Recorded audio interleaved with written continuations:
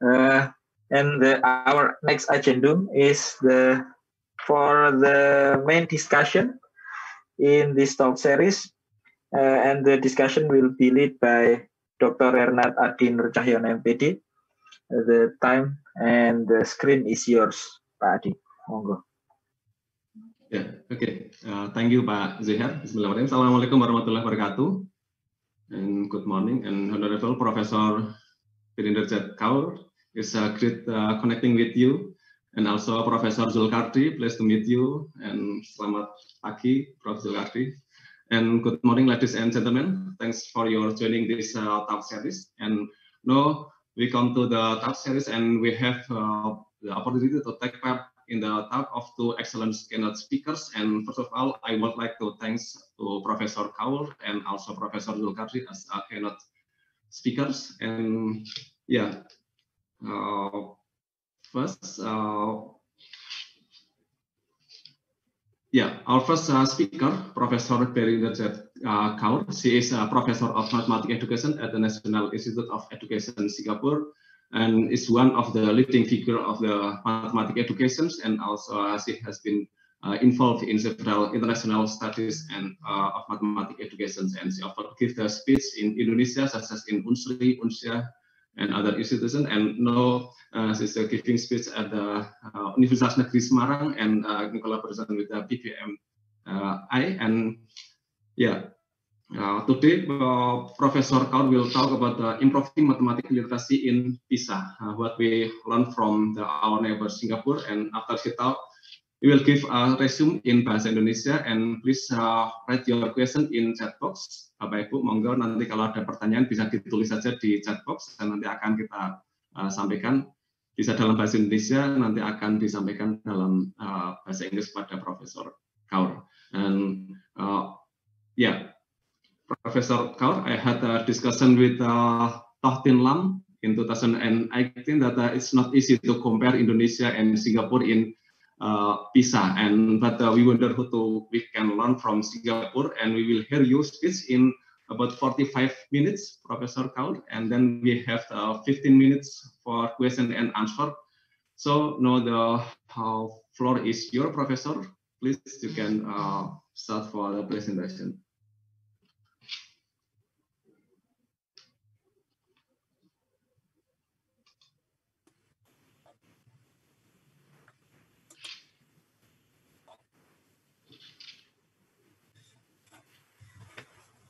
Selamat pagi, tuan-tuan dan puan-puan. Good morning, my dear friends in Indonesia. It is my pleasure this morning to share with you some of the work that I have done with my teachers in Singapore since the year 2000. So it is actually a 20-year journey. It is not yesterday and today, but it is a long journey. I enjoyed the talk given by Professor Totok, although I didn't understand much of what he said. But looking at his presentations, I think the essence of his speech has been that we have to teach in ways that students can make sense of what they are learning. And I'm quite happy because that is exactly what my talk is about.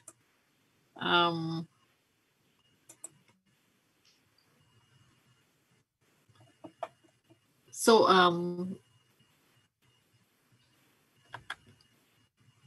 I want to start with actually looking at what is the OECD mathematics framework. I think this is something Professor Totok did not discuss with us. What does literacy means in the PISA study? Mathematical literacy is actually a very big word. It involves the student's capacity to formulate, employ, and interpret mathematics in a variety of contexts. It includes reasoning mathematically and using mathematical concepts, procedures, facts, and tools to describe, explain, and predict phenomena. It assists individuals to recognize the role that mathematics plays in the world and to make the well-founded judgments and decisions needed by constructive, engaged, and reflective citizens. I think in one of the slides by Professor Totok, we also looked at jobs for the future. All right. There are certain jobs for the future which are going to not exist any longer because of the advent of the computer and artificial intelligence. Now,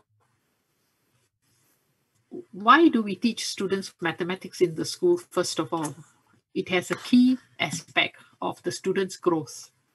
And that is actually one of the reasons we have mathematics in the school curriculum, to support students' development of cognitive abilities to rationalize and make sense of knowledge and use it purposefully. All right. So we find that sometimes when we don't have the bigger picture in mind and we just look at mathematics as a set of rules, facts, and reproducible routines, we are not actually allowing our students to develop mathematical literacy. All right. So I just want to focus in this 45 minutes on one small aspect of the work I've been doing, and that can be summed up as in a key question, how can we nurture mathematical literacy amongst our students? This question cannot be answered in a very simple manner, but I choose to answer it in the most meaningful manner. All right. So for me, if I want to nurture mathematical literacy amongst my students, I want to do it through the mathematical work I engage them in the classroom. And this mathematical work must go beyond the recall of mathematical facts and standard routine applications of the mathematical facts. So just now, I think Professor Totok showed you a slide about arranging the numbers from, I think, small to big or big to small. I didn't quite understand, but you have a fraction, you have a decimal, you know, and you're supposed to have a multiple choice kind of answers. That falls in the category of just working with basic facts and the recall of standard routines. All right. Then I think he had another question, which was in the context where the decision had to be made on some data that is given, and you need to use some of your mathematical skills to make that decision. Now, it is the second type of questions that will build mathematical literacy among our students, not the first type. Now, sometimes when we ask students questions that test their mathematical literacy, often they ask, the students will tell us, teacher, you didn't teach me this in class. All right. So let me share with you the first example. All right. This example is testing your ability to reason mathematically. All right. The question is, what is a possible height of a street light? Professor Kaur, I'm sorry. Yes. Are you showing slides or not? Yeah, I'm sharing your slides. Oh, will I send you the slides? Yes. No, we cannot see your slides. You cannot see my slides. Yes. Why? I'm sharing. I'm in the share mode. No, not yet. Not yet. We see your face. Oh, you see my. Yes. Okay, wait, hold on. So I go to, hang on. Okay, I go to share screen. Yes, Yes. I think. Share screen. Is it okay? Yes. Yes. Oh, thank you. Oh. Okay, so can you see the slide now? Yes. Oh, Yes. good. So you missed the earlier slides. Okay, balik. We go back to the first slide. Second slide. Okay, this is mathematical literacy. Remember, I was telling you what is mathematical literacy? This is the PISA definition. This is the PISA definition of mathematical literacy. All right.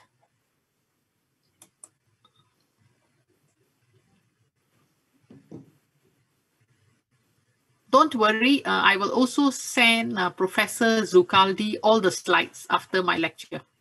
Okay. Then he can share with you, all right? So not to worry. So this is actually the definition of mathematical literacy according to PISA.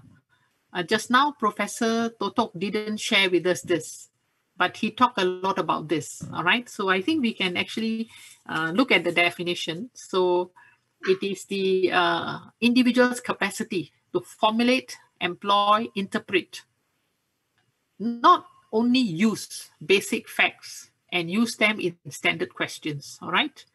Now, as a teacher and as a teacher educator, one of the deepest concerns we have is how can we nurture mathematical literacy amongst our students, all right? There are many ways, but I choose to focus on one of the most important ways, and that is the mathematical work we engage our students to do in the classroom. And this must go beyond the mere recall of mathematical facts and their routine standard applications. I think just now you also heard from Professor Totok, 2 examples he gave us in his lecture. The first example is arranging some numbers in order. I'm not sure from small to big or big to small, but one was a fraction, one is a decimal, and then, you know, that kind of question is not focused on mathematical literacy because some standard routines that students learn in the classroom can be used to answer that question. All right. But the second question he used, which was something in a context, and you had to use the information in the context to make a decision, that is based on mathematical literacy because you will use your mathematical knowledge and work with the information given to arrive at your answer. All right. So I want to share with you several examples today that I have been very instrumental in actually getting a lot of my teachers to work around these ideas in their classrooms, in our schools. And don't forget, this is not something we started doing yesterday. This is something that we started doing in the year 2000. We only participated in PISA in 2009. Singapore participated in PISA for the first time in 2009. But even before that, we had the vision that in order for our students to become global citizens and be able to contribute towards a knowledge-building society, the teaching and learning of maths in the classroom had to change significantly, all right? So let's look at the first example, all right? Now, when this kind of a question is often given to our students, the first reaction is always, oh, teacher, you didn't teach me about street light, okay? And now you ask me what is the possible height of a street light. Well, there's a lot of debate that always goes on, but this is a mathematical question, all right? And this question actually looks at your ability and makes an assessment whether you are mathematically literate or not. Can you actually look at the difference between 7 centimeters, 70 centimeters, 7 meters, and 70 meters? All right. So it's a very simple question. In our primary grades, grade 1 to 4 is common. We also used our coins, the Singapore $1 coin, 5-cent coin, and then we asked the students which coin will use more metal to make.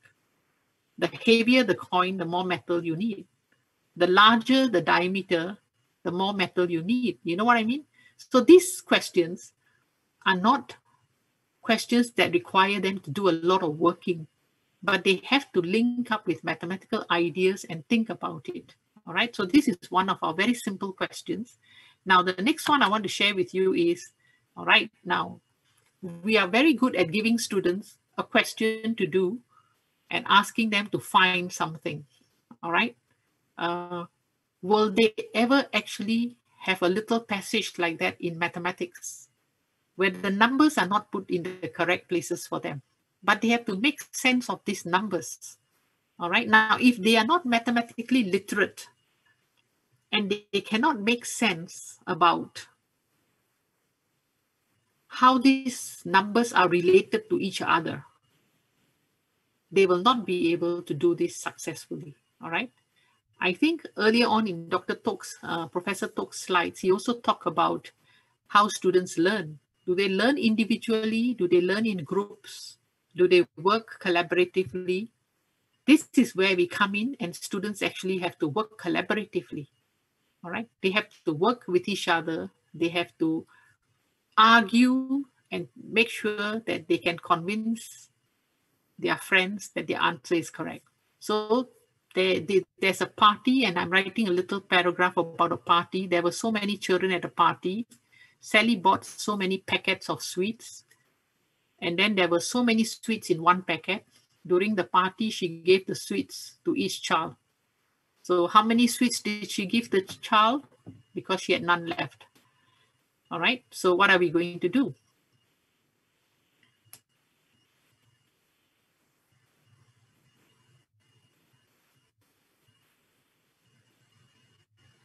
You want to try this?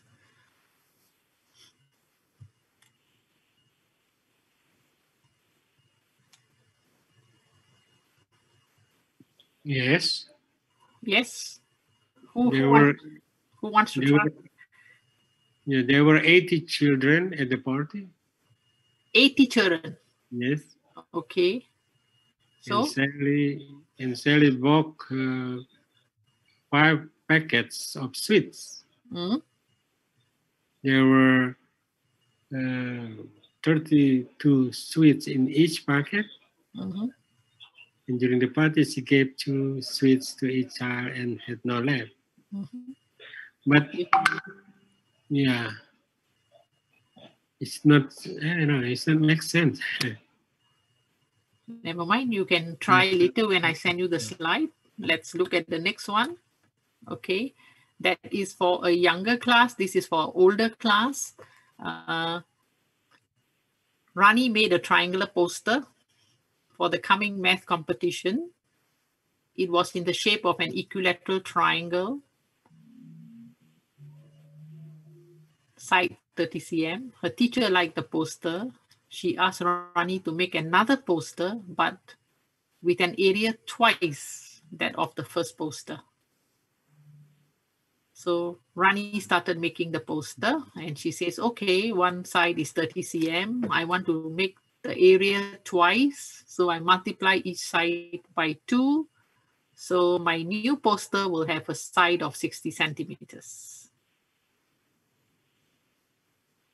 We tell the student there is something wrong with Rani's thinking, but some teachers like to change this sentence and ask the class, is Rani correct or wrong? And, and start the discussion. And so they have to go through the whole process of actually comparing two similar figures, and the area of one figure and the next figure. You know one side, but you don't know the other side.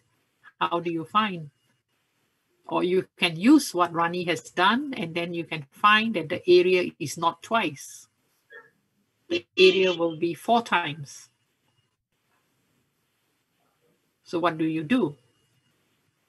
You see, in this kind of questions, you find that the scaffolding is not in the question. The scaffolding is with the teacher. The teacher can give the scaffolding when the students need it badly, but the teacher can also hold back the scaffolding. That's very important, because in a typical textbook question, the scaffolding is there. The scaffolding is there, and some questions in textbooks are very heavily scaffolded. When they are more heavily scaffolded, they actually deprive the students of more thinking.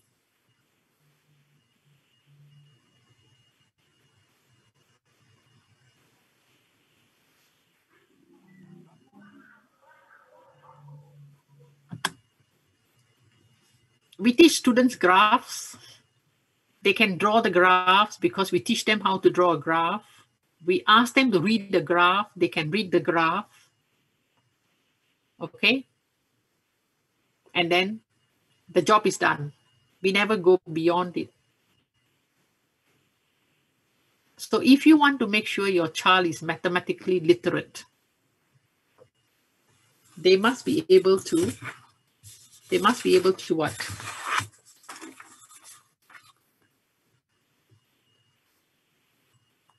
Interpret the mathematics in this graph and put a context to it. All right? So we give the students 4 graphs, A, B, C, and D. So some students, they will say, when they look at graph A, they will say the boy started climbing up the hill. When he got to the top of the hill, he slept. And then he started coming down the hill. If you look at the research done on graphs, this is a very common misconception. They do not understand the relationship between the distance and the time on the graph. Okay, they are not able to see that when the distance remains the same and the time keeps going on, it shows that somebody is stationary at a point away from the starting point. And the slopes of the lines, what does a steeper slope mean compared to a more gradual slope? So every teacher who teaches graphs to students in grade 6, 7, 8, when they finish the lessons on graphs, we push our teachers to make this the end point. They must be able to read such graphs. They must be able to interpret such graphs. So let's look at what some students will say. A, graph A. So Ali ran from his house to the bus stop, waited for his friend who did not turn up. So he went back home, but this time he walked home. So what's the difference between running and walking?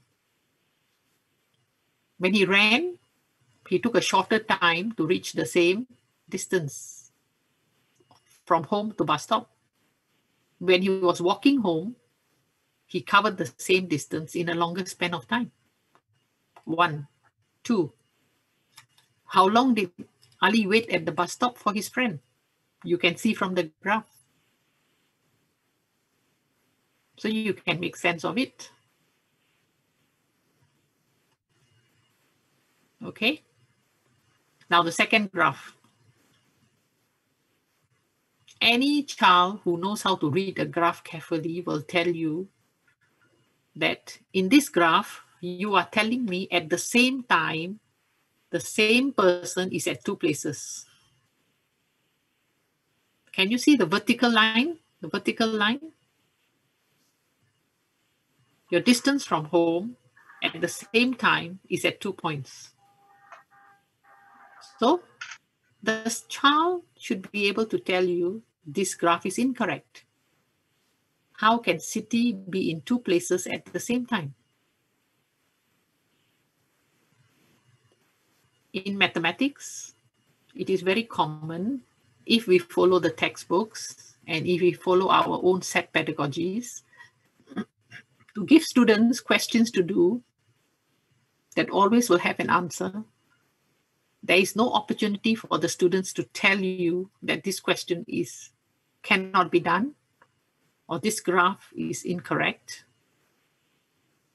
Now, if you want to nurture mathematically literate students, such opportunities should arise because they are now decision makers. They have to make a decision. It doesn't mean because you ask me to find something, I must always be able to find. If I don't have all the information in the given question, I may not be able to find. I don't know how many of you know this famous question that was used many years ago on very young kids. They were told that there is a ship sailing in the harbor. And on this ship, there were some animals, some cows, some chickens, some ducks, and some sheep. And the question was, what is the age of the ship's captain? Almost in every country the students participated from, they found an answer. What they did to the numbers was, they added, they subtracted, they multiplied, they divided, they did everything to get an answer, which was between 40 and 50. So when they were asked, why is this your answer? They said the ship's captain cannot be very old. The ship's captain cannot be very young. Now, that is a nonsensical question.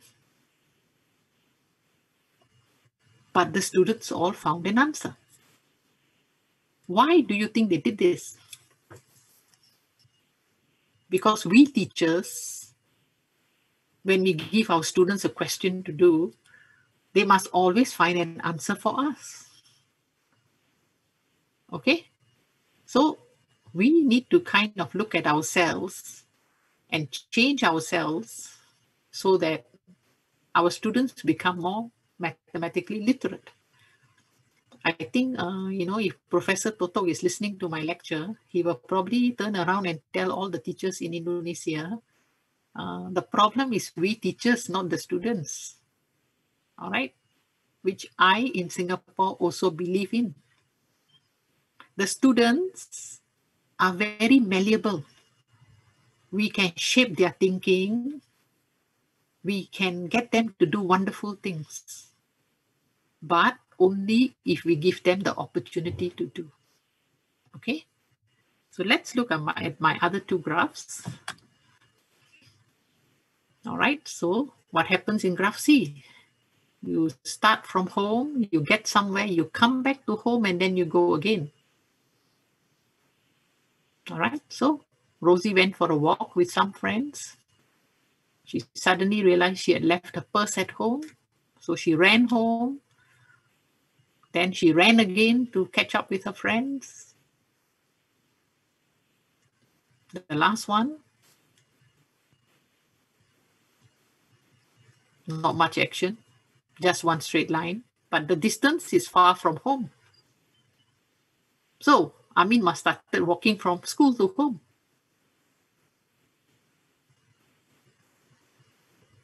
Okay, there are many such resources available, don't worry.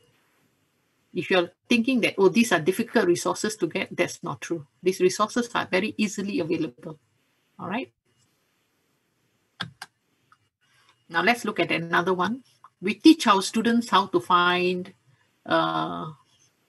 volume, surface area. We teach them how to do a lot of things.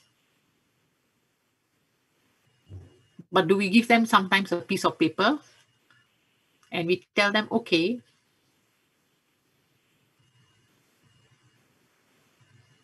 if you roll the paper, you can actually form cylinder A or cylinder B. Okay. Cylinder A, cylinder B, which one has more volume? Will they apply the formulae they know? Yes, they will apply. Can they make a guess first? If they're going to make a guess, they must know the relationship. Volume of a cylinder is what? Pi radius squared times height. Which value is squared? The radius. So if you want a larger volume, make sure you have a larger radius, right? Because when you square a large value, it gets larger. I don't have to do the working. I can just predict. After I predict, I verify with my working. Okay, now next part. Now the sheet is cut into two equal parts, X and Y.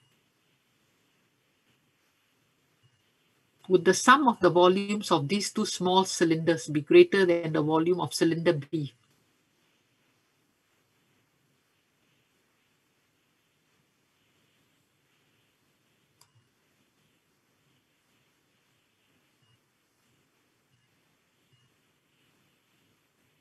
A typical question that you give students after teaching them the volumes of cylinders, pyramids, cones, and all that is find the area, find the volume, pour the water, take out the water, and you carry on and on and on.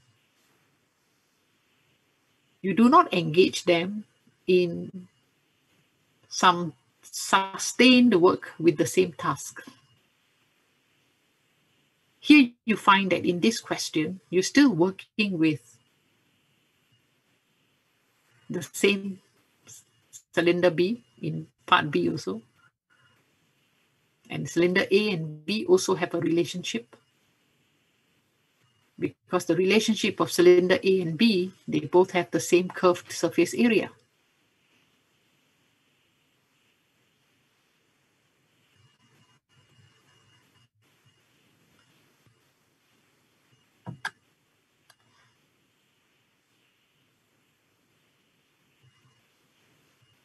We teach probability. We have many questions on throw the dice and then find the probability of getting 2 and 3 on the faces of the 2 dice, and we carry on and on and on. The students know probability, they can find the probability of an event, but they will never be able to make decisions about gaming. So I'm giving them this game, give to my students this game. There are 2 dice, they will roll the dice, they will work out the difference. And then if they get 1, 0, 1 or 2, they will move 1 space to the left. If they get a difference of 3, 4, or 5, they will move 1 space towards the right. If they play this game 20 times, they will record how many times they win, how many times they lose. So if every 2 people in the class play this game 20 times, you have 40 students, you can use an Excel sheet to collect all the number of wins and number of losers for 400 tries. And after that, the whole class can look at the outcome. You know that the theoretical probability of a fair game to either win or lose should tend to half. But in this case, it is not going to be that. One side is more probable than the other side. It is 1/3 and 2/3. So your students have to discover that. After discovering that, you ask them to make a fair game. So what do? They have to rewrite. They have to rewrite the rules. They have to rewrite the rules.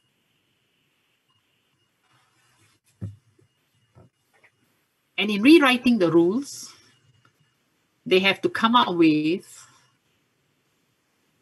the sample space. And they have to make sure that they group events in such a way together in 2 groups that will give you the probability of half on either side. So this is a game we will use most of the time in my class with my teachers when we are doing probability. Not when I start teaching probability, but when I'm finishing teaching probability. Because every topic, every strand of work we do, the end point must be what? They must go into higher order thinking. They must exhibit literacy, the ability to understand the mathematics and use it in any context that is given to them.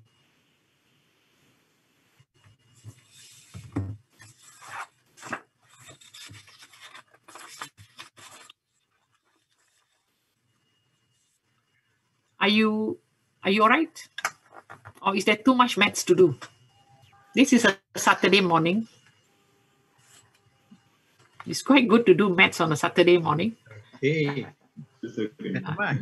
Huh? Too much maths or what? No, I think it's No, no. Okay, then let me show you some. This is our national examination questions for grade 6. Grade 6, huh?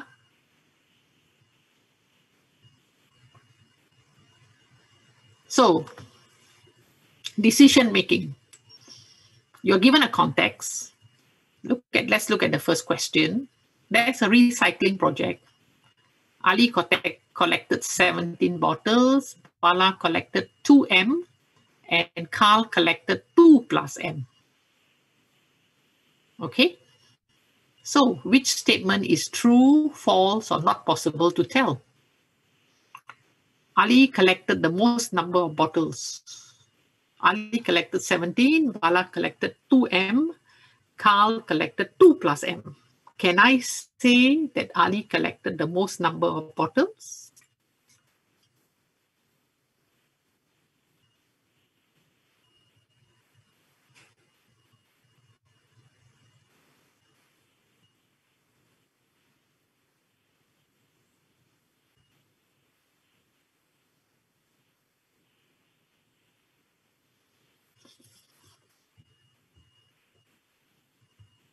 What is M? If M is equals to 10, then what happens? Bala will have 20, right?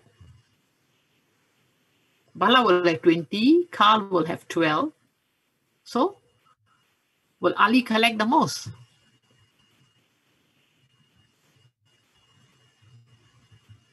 Okay, next question. Bala collected more bottles than Carl. Is 2M always greater than 2 plus M?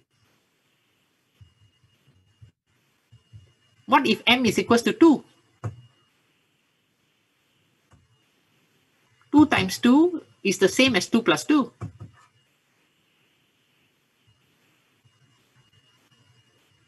The 3 boys collected 3M plus 19 bottles altogether.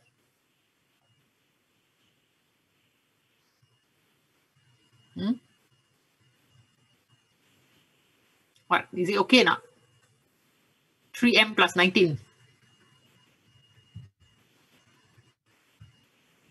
Algebraic simplification.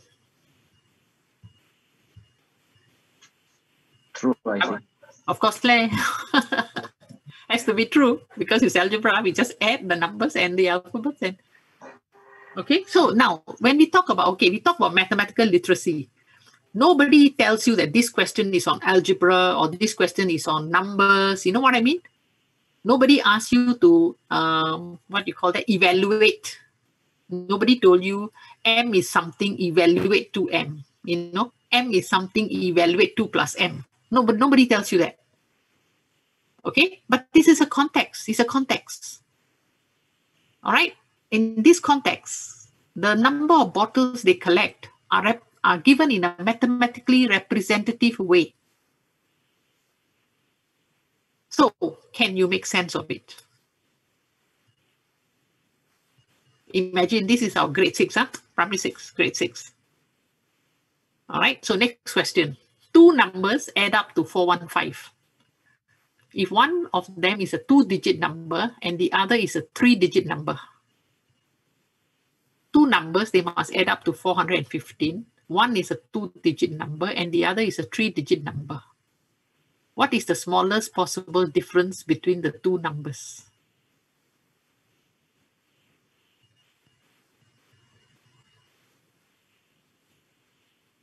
Higher order thinking. Just tell you that the sum is 415. One number is 3-digit, the other number is 2-digit. So one number can be 400, the other number can be 15. Correct? But the difference between the 2 numbers must be the smallest. Smallest.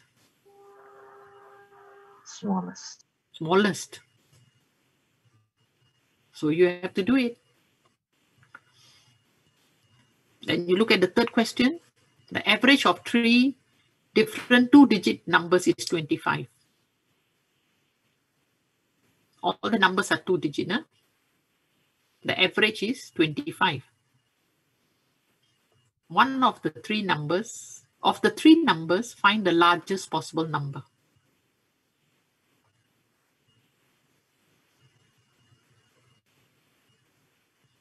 Average of the three two-digit numbers is 25. So the total of the three numbers is 75. Right? Of the three numbers, find the largest possible number. Which is the smallest two-digit number? 10. Right? Smallest two-digit number is 10. They didn't say the three-digit numbers must be different. So you can have 10, 10, and what? 55. Okay? So this is again higher order thinking.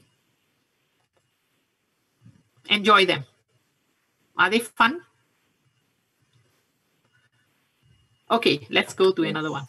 Okay, now I'm taking this question from PISA 2021.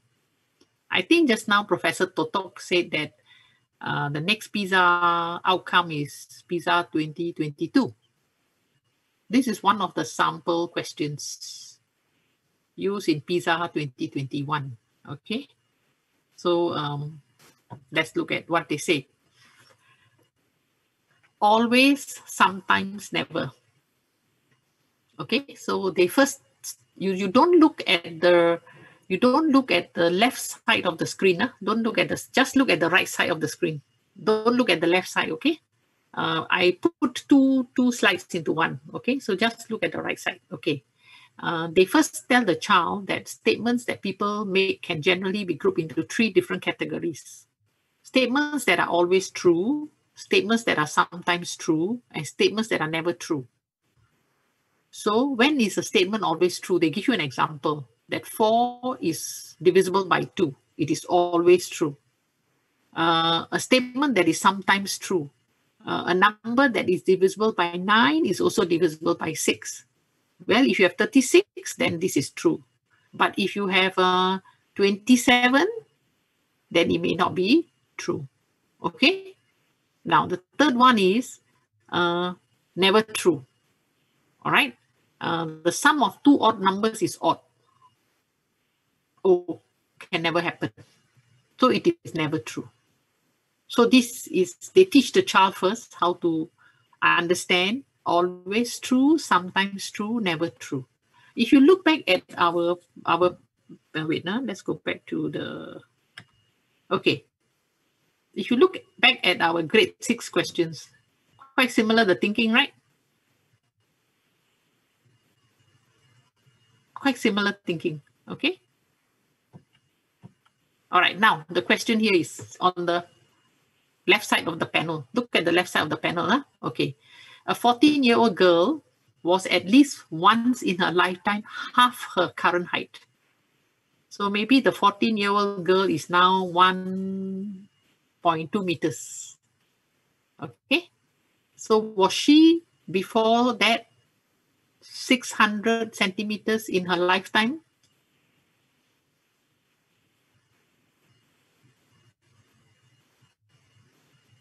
Was that her height some time ago? Definitely, right? Because it is a continuous line, right? Your height as you grow can be represented by a continuous line. Now the next question. A 14-year-old girl is taller than a 10-year-old girl. Sometimes true. Yeah, sometimes lah. Not always, right? Because I mean, some of us have got tall parents, we are very tall. Some of us have shorter parents, we are short. You may be same age, but different height, or you may be different in years, but yet you may be shorter. I may be 14 years old, but still shorter than my 10-year-old friend, isn't it? Okay, so this is what we mean by what? Mathematical literacy. Mathematical literacy. You see, the problem with our students in our classrooms is they are very used to doing maths. Doing. Must multiply, must divide, must take away, you know, must do. Or must use formula, must find this, you know. So when we give them such questions, they are like, huh? Is this mathematics? Yes, it is mathematics. And this is what you mean by mathematics in a wider context. The context can be anything. Are you able to think mathematically? Are you able to apply your concepts of measurement? All right, this question continues because this is question 1-3. Then you have question 2-3. Okay, there are more statements. All right. When a whole number is multiplied by itself, the answer is even. Any whole number, when you multiply it by itself, the answer is even. Sometimes true. So the child can use examples, right? He can say, okay, if my whole number is 1, 1 times 1, what do I get? If my whole number is 2, what do I get? 2 times 2. If my whole number is 3, you know, he will go on. This is what you mean by the child must be able to generate his own examples to test and verify. Okay, now doubling a whole number produces an even number. Doubling means what? You multiply by 2. Any number multiplied by 2 will give you an even number. 2 times 1 is 2, 2 times 3 is 6, and you go on. All right. Now, next one, half an odd number produces a whole number. If you halve an odd number can be 3, right?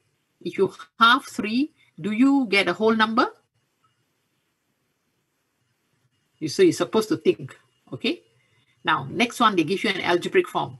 3x plus 1, is it the same as 6x plus 2 divided by 2?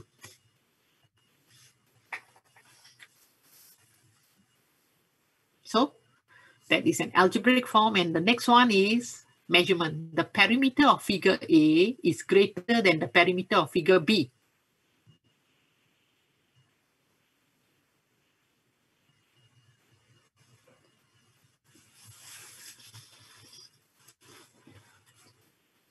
They're actually the same, you know.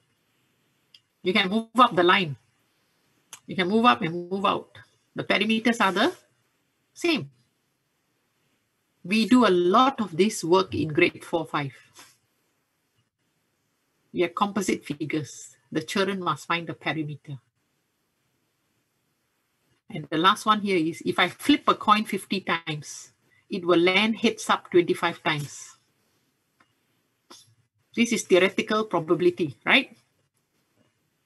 You think 50 times is good enough?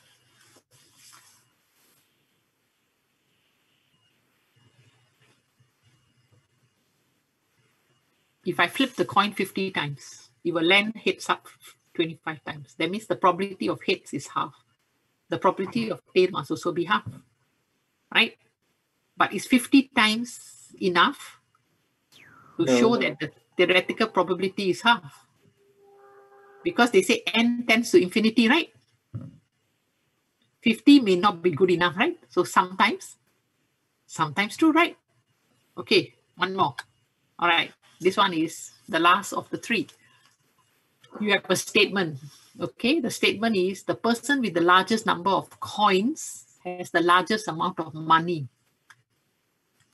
Give an example when the statement is true. Give another example when the statement is not true. You have 100 coins, but every coin is 10 cents. Or you could have only 50 coins, but every coin is $1. So the child must be able to look at different examples and make this, fit them in the different criteria. A minus B is equals to B minus A. When is this statement true?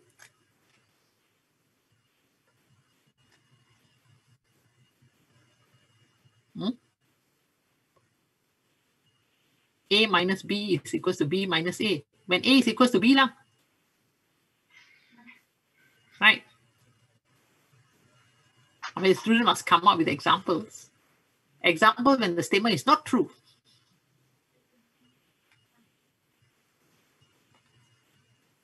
When A is greater than B, then one side you have a positive number, the other side you have a negative number, right? Then it cannot be true. the last one, if you add the same number to the numerator and the denominator of a fraction, the fraction value increases.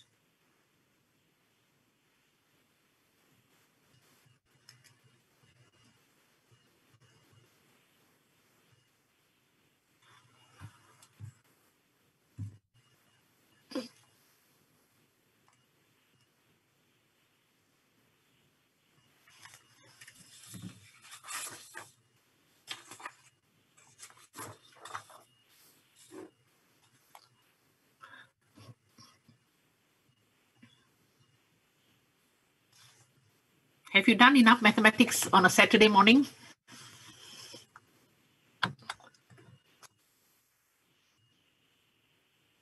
I explained to you why I wanted to share these examples with you. Now, these examples are not difficult examples for us educators and teachers to come up with for use in our classrooms. They are not. It's just that we either are not familiar with them or we don't value them. Okay? In some cases, some people will even think these are trivial. But I would disagree with people who think these are trivial. I think these are actually very thought-provoking kind of things we can get students to do. All right?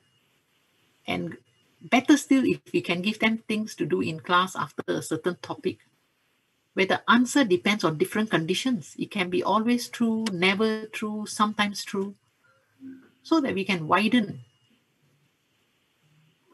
their scope of thinking and looking at the context more carefully. So this is my very small contribution to the debate we have today on mathematical literacy. I can hand back the, hold on, let me take a picture of the screen because that is important. I want to see everybody on the screen.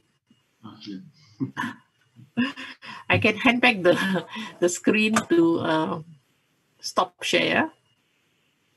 Okay, stop share. Okay, I can hand back the screen to the host of the session. Okay, yeah.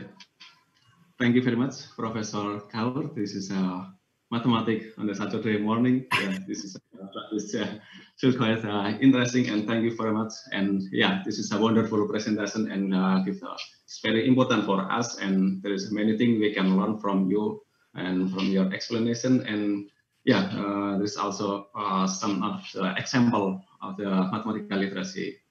And yeah, before we start for the discussion, I will give the short resume for the your talk to the audience. Bapak Ibu, mungkin ini sekilas tentang apa yang disampaikan Prof. Kaur tentang proyek tentang literasi matematis yang dilakukan Prof. Kaur bukanlah ya proyek yang kemarin sore ya, jadi sudah tadi disampaikan, melainkan proyek yang sudah berjalan lama sekitar 20 tahun. Dan definisi literasi matematika, literasi dalam PISA bukan hanya tentang menggunakan fakta dalam matematika, tapi juga tentang menggunakan matematika dalam pemecahan masalah. Dan contoh-contoh penalaran diberikan Prof. Kaur tadi, dan menunjukkan soal-soal yang kadang tidak diajarkan oleh guru di kelas, gitu Bapak Ibu. Dan soal yang diberikan kadang mudah, dan dengan desain soal yang membuat siswa melakukan penalaran matematis dan mengharuskan mereka mengaitkan soal dengan konsep matematika yang dipelajari. Jadi Profesor Kaur percaya bahwa masalah utama yang harus dipecahkan adalah tentang kualitas guru, kurang lebih. Jadi this is a teacher quality. This also with the statement from the Professor Mr. Totok. This is also the quality of the teacher is to solve this problem. Yeah. Okay. Thank you, Professor Kaur. There is 3 questions from the participant. There is in Indonesia, but we already translate. And the first question is come from the Greg Nugroho from STPIP Malang. The question is, how do Singapore unit the reform of mathematics education policies and enhance teacher curricula quality, etc., and by both public and relevant government agencies to ensure the longer-term better achievement in education? Yeah, this is about the host Singapore reform of mathematics education. Perhaps you can directly to answer the question. Can you Repeat the question. Okay. Tampilkan aja Pak Anu. Yeah. Okay, I will share the. Share the slide, yes. Yes. Okay, this is the first question from Greg Nugroho. Mr. Greg Nugroho. How do Singapore unite? The reform of Okay, okay. How do Singapore unite? Okay. We have a curriculum review every, used to be 10 years, but now it is shorter cycle, 6 years or so. So the curriculum review is not actually a drastic change. It is always refinements in ways we do things, all right? So when you talk about public and relevant government agencies, the government agencies here would be the Ministry of Education, the National Institute of Education, and the schools. Now, the three of us work hand in hand, all right? So there is no tension there, all right? So we actually have the ministry and colleagues from NIE sitting on the review committees of the school maths curriculum, all right? And once the curriculum has been reviewed, and for the next 6 or 8 years, whatever the plan is, the reform is rolled out very systematically to the schools through the ministry curriculum planning department for mathematics, all right? Now, the public do not play a big role in this, all right? The public would be more significant when the assessment changes, all right? If there are very drastic changes in assessment, that's when the public actually gets alarmed. So we find that so far, unlike I've seen in other countries where the public actually becomes a big factor, for us in Singapore, it is not a big factor, because you find that in fact, like I think what Professor Totok said, it's not only maths, it is science, it's language. The reforms sometimes cut across everything. You know, when you say students should be literate in science, scientific knowledge, mathematical knowledge, whatever other humanities knowledge. So the literacy is not only for mathematics, but it's also cutting across the other subjects. And how we do for mathematics will be very dependent on the thinking of the maths people and the ministry maths colleagues and the NIE people who work together. And I think some of your Indonesian colleagues also know that we have an annual mathematics teacher conference here in Singapore in the Institute, where about nearly 800 teachers come together every year to listen to the latest of mathematics education and how we can actually implement change in our classrooms, you see. So you find that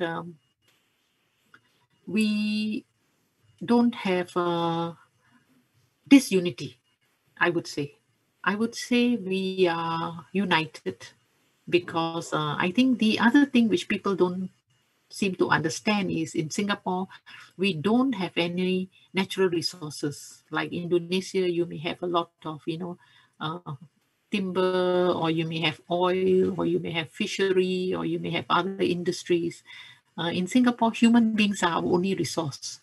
If our students and our school leavers, especially as measured by PISA at the age of 15, that is the group of students who are going to leave compulsory education, don't have the skills and the competencies for the future, they will not be able to be, valued people in the workforce.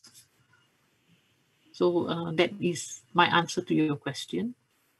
Did the teachers give the mentioned questions in the class? Yes, I've been working with my teachers. Yes, these questions are quite common in our classrooms. Yes. And during the pandemic, there is no physical interaction. Oh, yes, that is a big problem. We have home-based learning, but Is there any strategy to increase mathematics literacy without any physical interaction? Oh, yes, yes. In home-based learning, in Zoom, they create classrooms for students to work in smaller groups, discuss, and then they come back to the whole group, and then students can actually put the slide and show their answer, and there's some discussion which will take place. But I would say that in home-based learning, we are still grappling to fine-tune which are the best modalities. Teachers have had more stress. Teachers have also said that they are able to do much less than in the physical space of the classroom. But there is no shortchanging in terms of literacy. I think here we have to understand this word mathematics literacy very carefully. We are not going to make it an option. Oh, if I don't have time, I don't do. No, it is part and parcel of what I do all the time. You see? So it cannot be like, okay, in home-based learning, I got no time, so I don't do. No, I can still give them 5 questions to do, but the last question will have mathematical literacy. All right? Okay, you look at the question on the equilateral triangle poster that I showed you just now. Okay? So the size is 30 cm. I want to make a new poster with sides twice the area. What is the side? Even if students are not physically interacting in class and discussing and all that, just through the solution the child gives you, you can see what is the thinking of the child. All right. And I think just now Professor Toto talked about feedback. Okay. And he refers to Professor Hetty's work. All right. Now, feedback is actually very powerful. Okay. And feedback has to be given at the right time to the students to make sure that we harness on their misconceptions.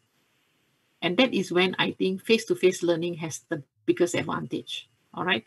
So for us in our classrooms, a lot of work that students, even if they do at home, when they are back into the classroom, the questions that the teacher wants to discuss are taken to the front in the subsequent lesson and discussed.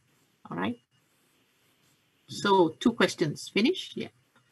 Yeah. Okay. Thank you Somebody very much. asked. Yeah. Somebody asked me the Yeah. question about Singapore textbooks. I read somewhere. Oh, yeah.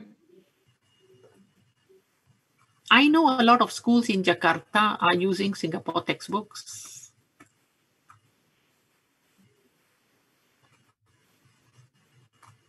But the textbook, don't forget, the textbook is only a textbook. The textbook cannot replace the teacher. All right. So how the teacher orchestrates the task is very important. Because in mathematical literacy, you will find out that it's not about writing answers to questions. It is about thinking. You saw all the example of questions I showed you. Was there much writing to do? Not much. There were decisions to make and examples to bring. All right.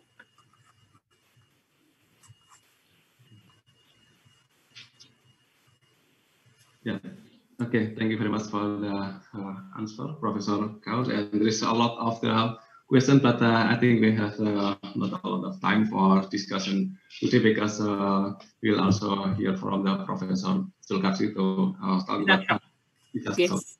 Indonesia. And but perhaps before we continue to the next presentation, Professor Sukestiarno, perhaps you would like to ask some question or give the comment to Professor Kaur directly, please. I will. Yeah. Professor Kasri, please. Yeah. Thank you very much for your very interesting presentation with the example of task, Professor Kaur. And we all know that you are very expert in the PISA, also in the teaching. I remember in 2016, you are the keynote speaker in the ICME in Hamburg. Yeah, it's very interesting speaker. Thank you very much. Now, maybe you can also now leave after because we still have 1 session left. of course, we are going to have communication by email. Thank you very much again. Yeah, thank you, Professor Kalti. And yeah, thank you very much for your time and the valuable tips for us, Professor Kao. We can learn from you and also from the Singapore about how to improve the PISA in Indonesia. Especially we have a lot of problem, and hopefully we'll continue to discuss and learn from the UN. We can see you next time, not in online, but also in directly we can visit Semarang or in the Palembang next time. Okay, Before thank you. we visit in Semarang is Mr. Taftin Lam give the talk in 2018, and yeah, hopefully the next you can visit in Semarang and also in several countries, because the participants come from the Aceh until the Papua, just come here, and then there is a lot of the participants joining the Zoom meeting and also joining the YouTube streaming. Yeah, this is thank you very much for you, and yeah, we hope you will continue to join us. But if you have other agenda, we can you can leave this. No, I will join you. I will join you. Okay. Yes. Okay. Thank you very much, and perhaps there is some of the that we can discuss with you, Professor. And then for the next, we'll give the time for our second speaker, Professor Zulkardi from the I will share the screen.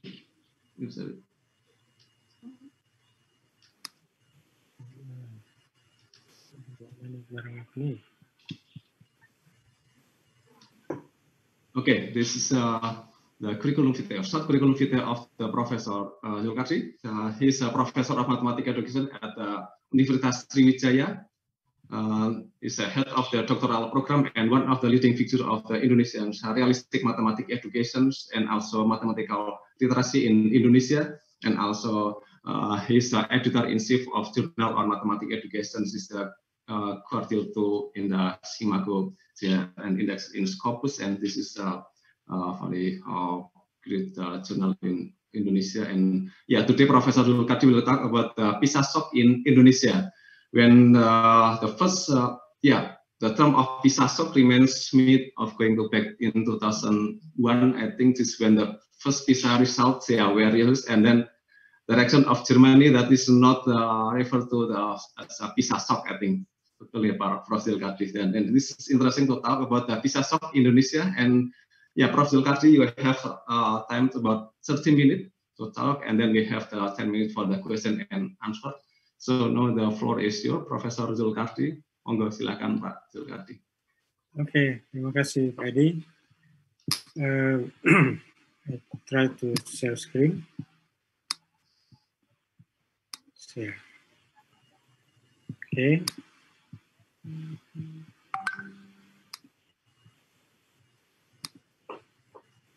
Ya, Bismillahirrahmanirrahim. Professor Kaur, I will talk in Bahasa. It's okay. Yes, I really appreciate about your presentation. I'm talking about PISA shock in Indonesia. We start with siapa and mengapa PISA shock.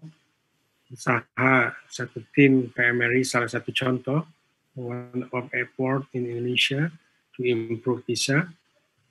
Nah, AKM is now a new issue, assessment kompetensi minimum. Ya. Ini perubahan dari ujian nasional literasi numerasi. Ini ada contoh soal dan konteks, karena bagaimanapun pembelajaran untuk mendapatkan soal yang menggunakan penalaran atau reasoning butuh konteks. Kemudian kita diskusi.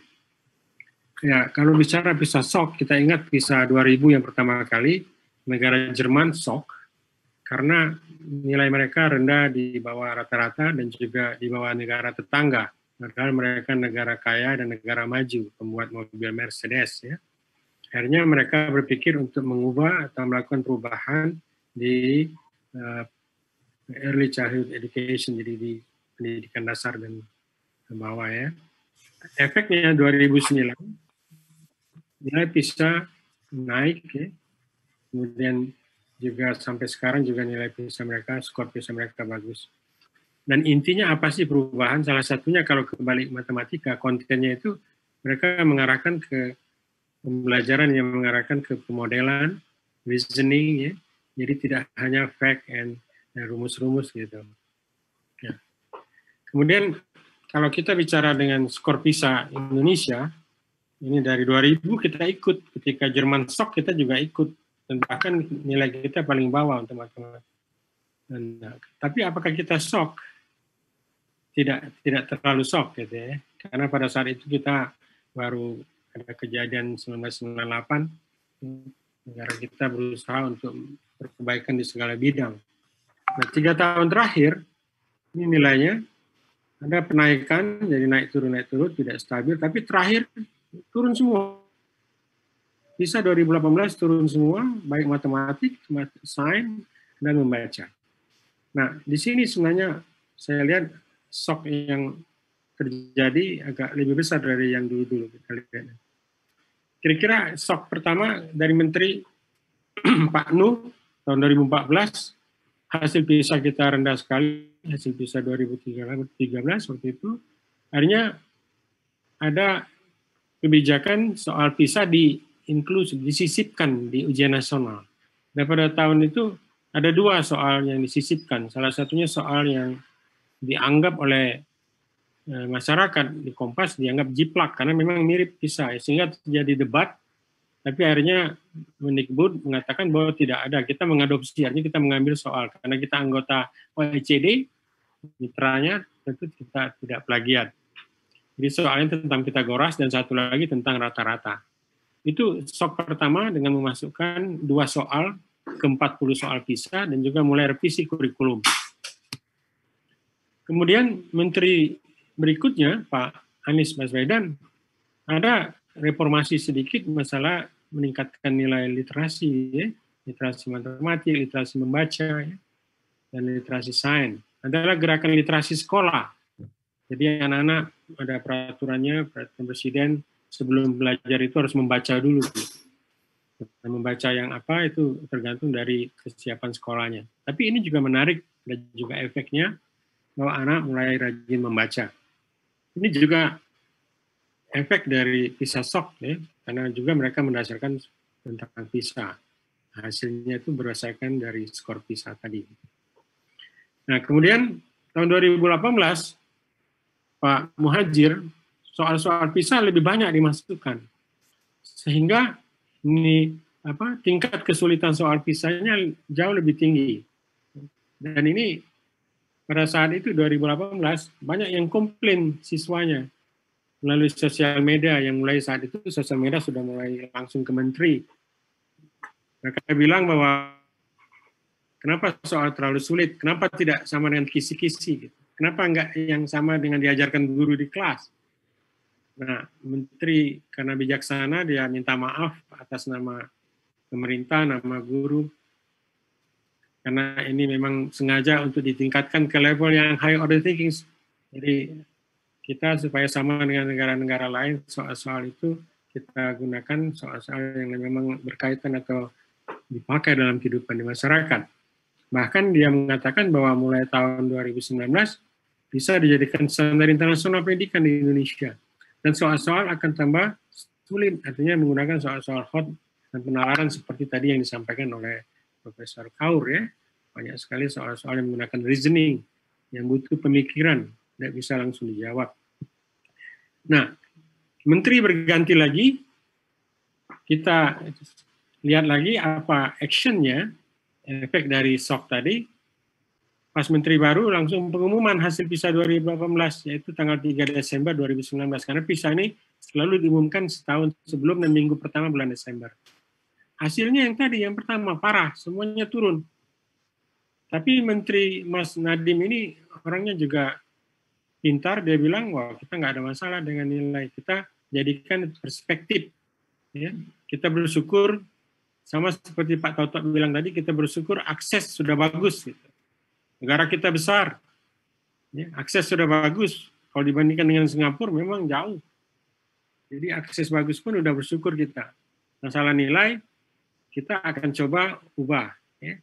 Dan saya lebih optimis dengan Menteri sekarang, karena ujian nasional itu diubahnya, digantinya menjadi asesmen kompetensi minimum. Ya. Kenapa begitu? Karena menurut pengamatan kita sejak tahun 2000, ketika Profesor Jantelang menyampaikan PISA di Konferensi Nasional Matematika di ITB, awal PISA 2000, dia mengatakan bahwa PISA itu salah satu pembelajaran nanti yang sama dengan realistik matematik. Nah, di situ dikatakannya bahwa pembelajaran itu harus berdasarkan konteks. Harus berdasarkan konteks. Nah, ini menarik. Nah, kita lihat bahwa dengan digantinya PISA, ujian nasional dengan AKM, itu strategi atau trik dari Mas Menteri bahwa nanti soal-soal dari AKM ini mengarah ke soal-soal PISA, yang levelnya nanti lebih ke aplikatif dan penalaran. Sehingga secara tidak langsung siswa kita akan belajar banyak menghadapi AKM sama seperti mereka serius sekali menghadapi ujian nasional, sehingga otomatis nantinya diharapkan 2 tahun atau 5 tahun lagi soal PISA ini skor kita akan naik di PISA. Karena semangat anak belajar PISA sama dengan semangat untuk ujian nasional atau AKM. Kemudian ada strategi oleh Menteri disampaikan baru-baru ini, Jumat 3 April 2020 dengan Presiden pada rapat terbatas. Ini juga menarik bahwa dulu PISA itu hanya dikelola di tempatnya Pak Toto tadi oleh satu subunit kecil gitu. Sekarang PISA ini jadi pemberitaan atau jadi fokus dari bahkan Presiden pun bicara tentang PISA, ya. Menteri dan juga Menteri Keuangan, ya. Nah, salah satu 5 strategi untuk meningkatkan skor PISA, kata Pak Nadiem, yaitu UN diganti dengan KKM tadi. Dan numerasi berbasis global. Yaitu. Nanti tetap dijadikan, dan first untuk bahasa dijadikan standar pembelajaran. Sehingga kita sama dengan negara-negara lain. Nah, sebenarnya setahu saya di Kemdikbud juga sudah ada program namanya Aksi. Ini adalah PISA versi Indonesia, di mana soal-soal PISA sudah diadaptasi sedemikian rupa. Ini Aksi singkatan dari Asesmen Kompetensi Siswa Indonesia, ya. Nah, selain PISA sebenarnya ada juga PIAK. PIAK ini PISA untuk orang dewasa, ya. Ini juga menarik karena diujikan tahun 2015, hasilnya tahun 2016 di kota besar kalau Indonesia, yaitu di Jakarta. Menariknya untuk literasi dan numerasi sama. Negara yang tinggi itu Jepang, Finlandia, dan Belanda, dan Swedia. Dan yang paling rendah itu Jakarta, gitu. Jadi pegawai-pegawai yang di Jakarta sebenarnya mencerminkan tingginya level pegawai di seluruh Indonesia. Itu pun nilainya paling rendah, baik literasi maupun numerasi. Apalagi mungkin yang di Palembang, ya, atau di Semarang.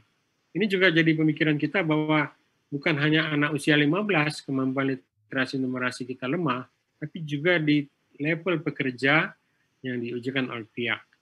Ini menariknya PIAK ini. Itu kira-kira update dari itu. Kemudian saya mencontohkan usaha untuk meningkatkan PISA yang kami coba dari kelompok PMRI sedikit.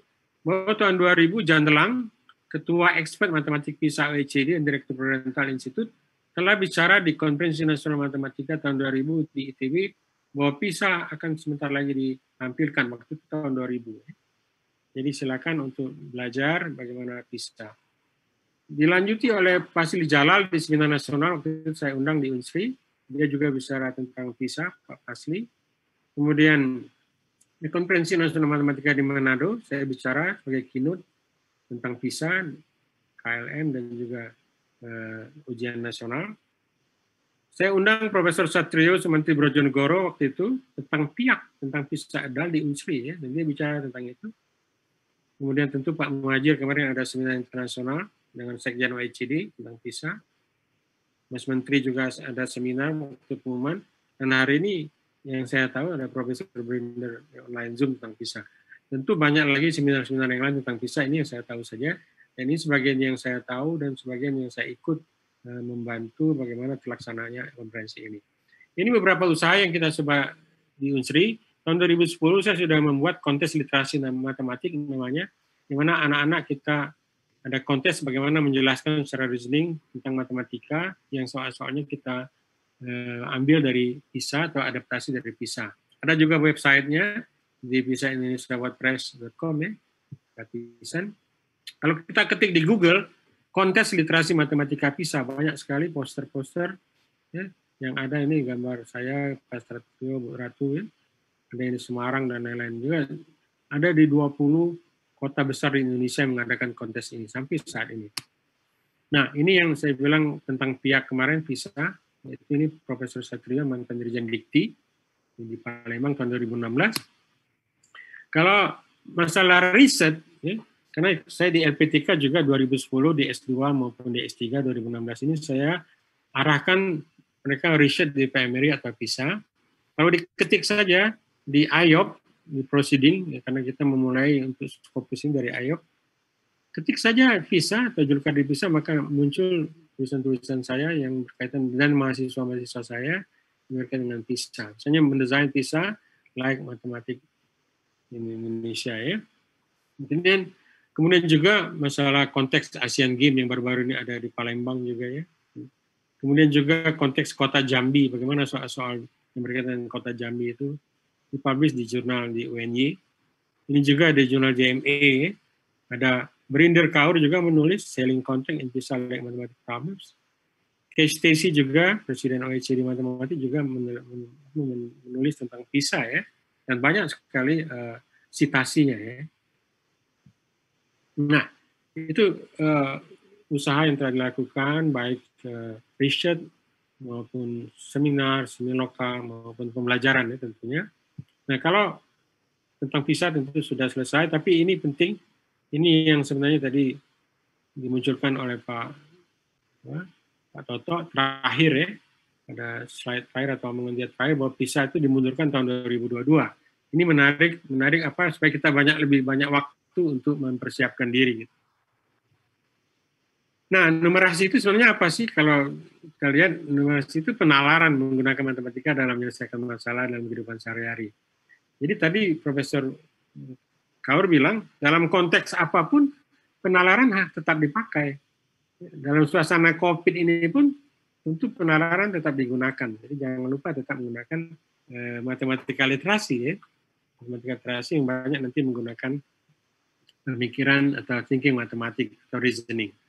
Sedangkan literasi untuk memahami teks bacaan untuk mencari masalah kontekstual secara nalar. Jadi membaca bukan hanya membaca saja, tapi menalar apa makna ini dari bacaan tadi.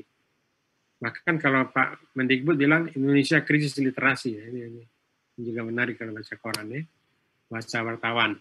Nah, framework PISA 2021 yang ada di OECD fokusnya itu pada penalaran. Yang selama ini sebenarnya banyak pada pemodelan dan lain-lain, tapi di sini fokus pada penalaran. Ya, kita bersyukur ada contoh-contoh soal-soal yang tadi, ya, soal yang mungkin tidak akan keluar, artinya soal yang dilepaskan atau dirilis oleh Profesor Kaur tadi, ya, ada beberapa contoh soal menarik. Itu semuanya reasoning. Semuanya dari reasoning. Ini menarik. Sebenarnya kemampuan ini yang dituntut oleh PISA, bukan hanya reasoning. Itu berpikir kritis, kreatif, ya, kemudian persisten, ya, akurat, kemudian system thinking, reflection, dan lain-lain. Kalau konteksnya tetap sama, kontennya juga tetap sama ya, bilangan, data, aljabar, dan geometri. Prosesnya ini proses juga sama ya, mulai dari formulasi, dari soal cerita menjadi model matematik, kemudian dikerjakan, di-employ, dapat hasil matematika, hasilnya diinterpretasi lagi, dan evaluasi apakah cocok dengan soalnya ya. Itu framework. Nah, dengan framework tadi jelas konteks ya. Ini tadi konteks personal, occupational, sosial. Jadi kalau ada yang banyak tanya ya, waktu pendaftaran, bagaimana membuat soal PISA atau soal AKM ya, bagaimana bentuknya? Saya kira salah satunya mulai dari konteks ini juga, kemudian fokuslah kepada reasoning, untuk setiap bahan ya, kemudian arahkan untuk supaya mereka kreatif. Tadi dibilang oleh Profesor Kaur, ya, scaffolding-nya itu dikit saja, bahkan tidak ada, sehingga siswa kreatif untuk berpikir multiple solusi nantinya muncul ya. Kalau semuanya sudah dikasih tahu, akhirnya hanya satu jawaban ya, seperti Pak Toto soal pertama tadi. Itu. Nah, ini contoh konteks yang mungkin bisa dipakai kalau masa pandemi. Karena pandemi COVID ini adalah contoh konteks atau fenomena global di mana sebuah negara kena ya. Jadi kita bisa pakai dia sebagai konteks yang real konteks. Ini saya ambil konteks dari data ya, dari data yang untuk melihat hasil COVID dari seluruh dunia ya, yang sudah ditaruh dalam diagram lingkaran. Kelihatan sekali bahwa India, Brazil, Amerika, ya, banyak sekali mereka sampai 20 Agustus. Dan Indonesia ada di sini, 0,65%. Nah ini bisa dijadikan soal ya. Ini dengan jumlah ini berapa persen ya.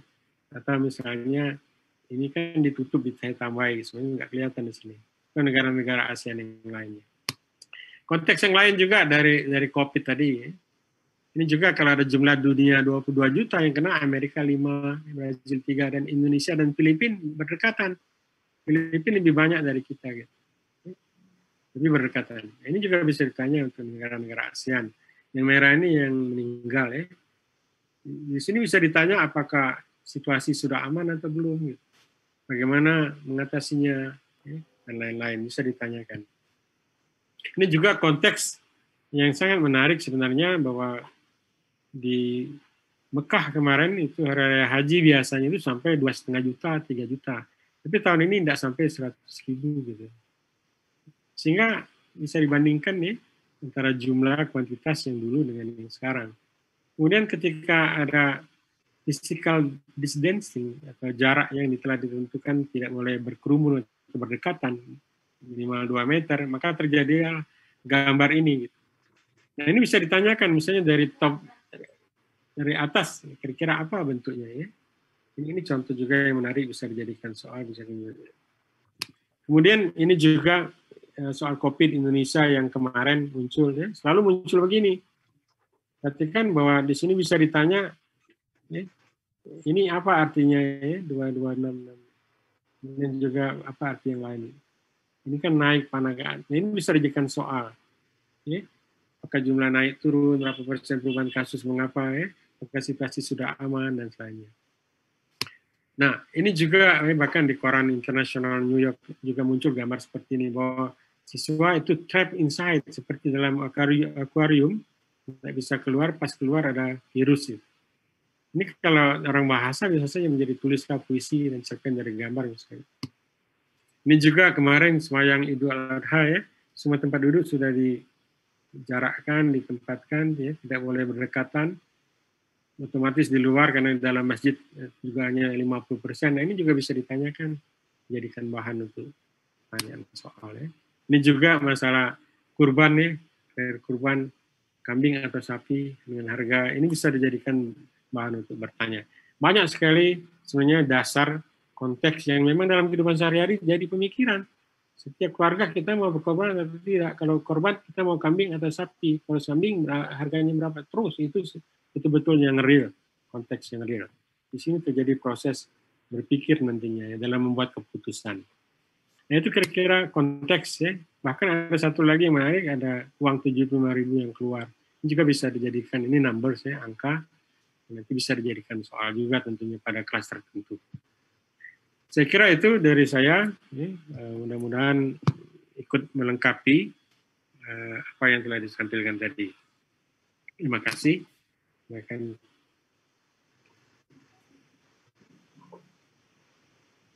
Baik, terima kasih Prof. Zulkardi untuk jelasnya sangat menarik gitu ini, dan mungkin di awal-awal memang benar-benar shock ya, jadi membuat shock gitu ya, jadi shock di Indonesia. Dan yang berikutnya sebenarnya ada di sekitar kita matematika, dan tadi banyak memberikan contoh, termasuk ini harapan juga menjawab beberapa pertanyaan yang disampaikan lewat registrasi. Jadi kemarin ada pertanyaan-pertanyaan yang secara umum bagaimana di masa pandemi literasi matematika bisa diajarkan dan sebagainya, tadi sudah harapannya sudah terjawab oleh paparan Prof. Zulkardi tentang bagaimana, dan sebenarnya banyak sekali ide-ide dan bisa kita angkat, jadi seperti itu. Ya baik, dan ya, tadi sudah disampaikan, dan Bapak Ibu silakan mungkin kalau ada pertanyaan. Dan ini kalau kita lihat di sini sebenarnya ada satu pertanyaan dari Prof. dari Pak Iwayan Puja di sini, evaluasi dalam pembelajaran matematika terkait PISA sering digunakan beberapa istilah seperti berpikir tingkat tinggi, literasi matematika, berpikir kritis, berpikir kreatif, dan sebagainya, di mana perbedaan esensialnya, Prof. Jadi dan evaluasi berkaitan dengan konteks, problem statement, dan evaluation rubrik. Jadi seperti itu, Prof. Jadi apa perbedaannya? Ya, terima kasih, Mas Adi. Jadi tadi dikatakan bahwa oleh Profesor Kaur juga bahwa tujuan utama dari PISA adalah untuk mendidik anak-anak kita yang usia 15 tahun ini, sehingga pada saat mereka tamat sekolah, mereka sudah jadi pekerja yang nanti siap untuk bersaing. Apalagi tadi dibilang dari kalimat terakhir bahwa Singapura itu tidak punya sumber alam dan mereka mengandalkan kemampuan yang dibutuhkan oleh pasar kerja. Nah, pasar kerja itu dia tidak butuh mengerjakan soal, karena kalau mengerjakan soal itu semuanya ada di komputer. Tapi menurut Pak Toto tadi, semua yang rutin itu sudah bisa digunakan komputer, mesin. Tapi yang dibutuhkan di tempat kerja itu adalah mana berpikir untuk misalnya meningkatkan kuota, meningkatkan penghasilan. Ya. Itu berpikir kritis namanya. Atau bagaimana mengunculkan inovasi, itu berpikir kreatif. Ya. Kalau misalnya dalam satu tempat pekerjaan membuat sesuatu, batik misalnya, bagaimana batik ini lebih kreatif supaya hasilnya nanti bisa laku. Tidak hanya itu saja. Bisa saja misalnya membuat batik matematik sehingga laku dijual. Nah, itu kemampuan kolaborasi tentunya ya, kemudian kemampuan komunikasi, kemudian kemampuan berpikir komputasi, kemudian juga berpikir compassion. Ini yang kata Menteri Mas Nadiem, ada yang baru computational thinking itu bagaimana dia membuat sistem ya, seperti komputer. Matematik kembalikan saja, belajar juga algoritma juga ya, sehingga mereka membuat suatu sistem. Nah yang kedua, compassion. Compassion juga kemampuan berpikir tingkat tinggi. Apa compassion itu? Compassion itu empati. Artinya bisa membaca pemikiran orang lain. Kalau kita guru, kita bisa membaca pemikiran mahasiswa atau siswa kita. Kalau kita pebisnis, kita harus bisa membaca kemampuan maunya konsumer. Keinginan konsumer itu apa? Bayangin kalau misalnya di Tokopedia itu barang-barangnya tidak menarik, maka semua orang hanya lewat saja, tidak ada yang stop dan tidak ada yang beli. Maka kita harus butuh compassion, empati. Kita butuh menyelami apa kebutuhan pelanggan kita. Maka kita harus tahu gambar-gambarnya harus menarik, sesuai dengan kebutuhan simple. Sebagai contoh saja Gokar, Gojek. Kalau Anda masuk ke Gokar Gojek di HP ini, mudah sekali, menu-menunya mudah, cara pemakaiannya mudah. Itu semuanya adalah aplikasi matematik. Bahkan matematika kombinatorik ya, yang dipakai di situ dengan menggunakan jarak terpendek, graf. Ini menarik. Ya. Sehingga nanti kalau jualan online, pembeli akan stop. Kalau kita bisa, itu dipelajari juga lewat matematik. Ya. Bagaimana kita inovatif, berpikir kreatif, ya. Itu kira-kira dikaitkan dengan matematik. Jadi bukan hanya ngerjain soal, tapi bagaimana logika, ya. Mindset, cara berpikir kita yang diasah oleh penalaran tadi, yang diasah oleh bagaimana berpikir supaya bisa menyelesaikan masalah itu, atau bisa menambah konsumer, atau bisa menyelesaikan problem-problem. Itu kira-kira Mas Adi.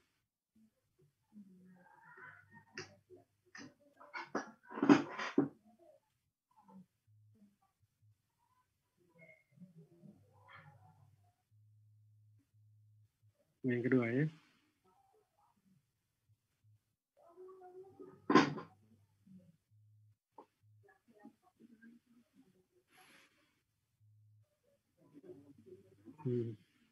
Belum unmute.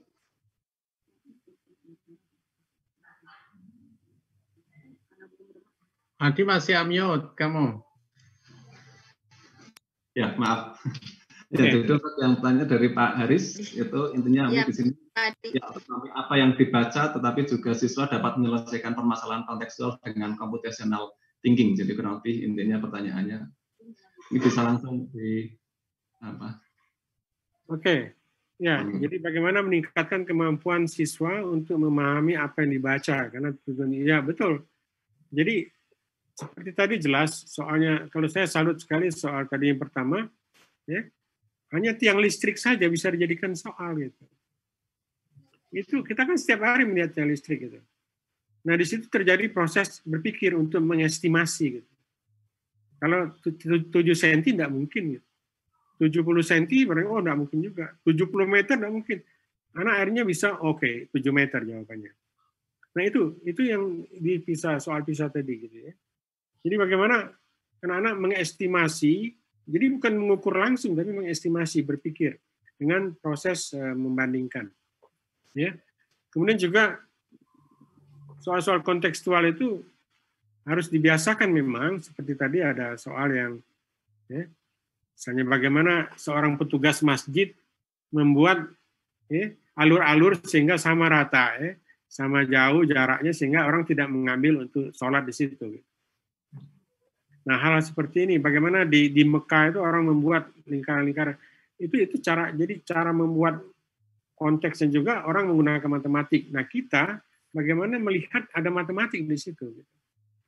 Saya kira itu, ya. Jadi memang bagus ini bahwa di Kemdikbud itu ada satu direktur namanya Pusat Asesmen dan Pembelajaran, Pusmenjar. Nah, pusat inilah bagian dari bawah Pak Toto yang banyak sekarang program-programnya untuk membantu.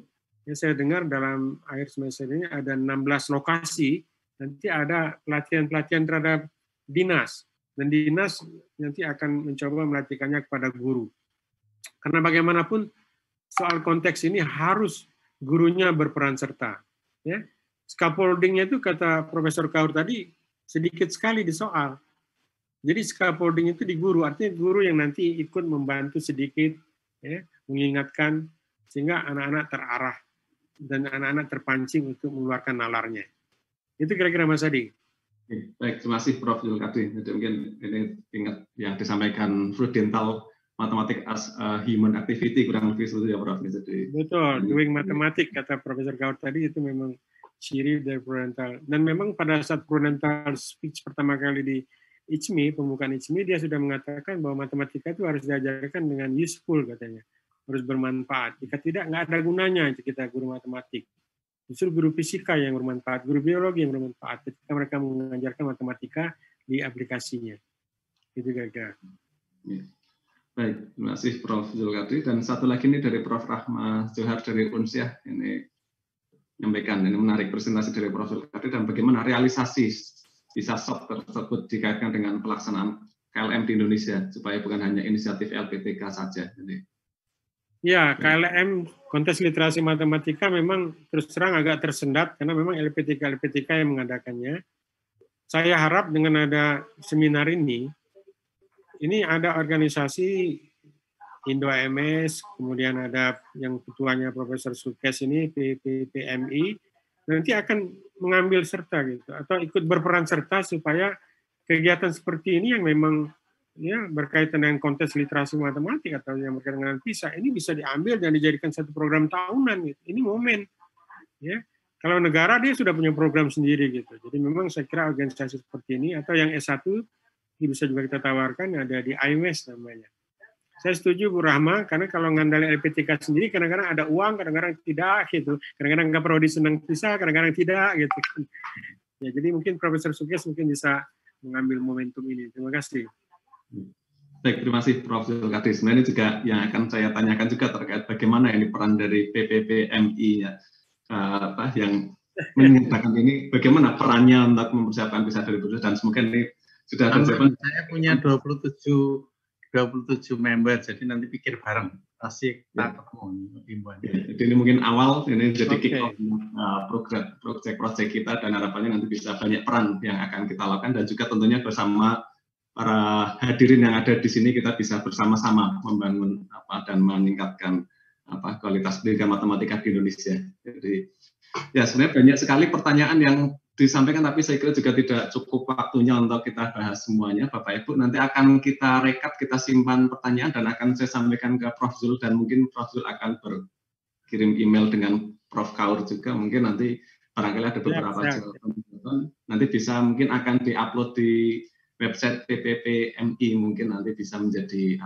tulisan, jadi kurang lebih mungkin nanti bisa dan Bapak Ibu untuk materi dan informasi lebihnya nanti juga bisa disimak di pppmi.org untuk informasi lebih lanjut. Jadi itu dan ya saya kira sebenarnya sudah cukup, ini sudah jam 12, ini juga sesuai dengan jadwal, mungkin agak molor sedikit, waktunya sudah habis, dan thank you very much for your attention, and thank you Prof. Zulkardi, and see you next time, and then see you in Semarang or in Palembang, and also Professor Kaur, and I would like to thank to Professor Kaur and Professor Zulkardi as a keynote speaker, and thank you for the participant for joining this talk series, and hopefully Professor Kaur and Professor Zulkardi, we can meet in ICMI 14 in Shanghai perhaps in the next year.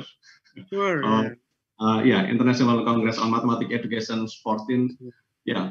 Because this postpones from this year in the next year, and hopefully the talk today will be useful for all of us, and thank you for your attention, and see you, and also good morning, or this is a good afternoon, and thank you Prof. Zulkardi, Pak Suges, and also Prof. Kaur, and also Pak Zuhair. Thank you very much, and saya kembalikan ke Pak Zuhair. Selamat siang, Assalamualaikum warahmatullahi wabarakatuh.